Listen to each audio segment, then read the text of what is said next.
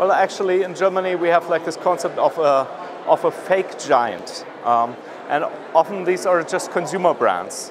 As we have seen with the emergence of Bing, where Microsoft simply bought a search engine out of nothing, that's actually not so difficult to build up these technologies when you invest a required amount of capital.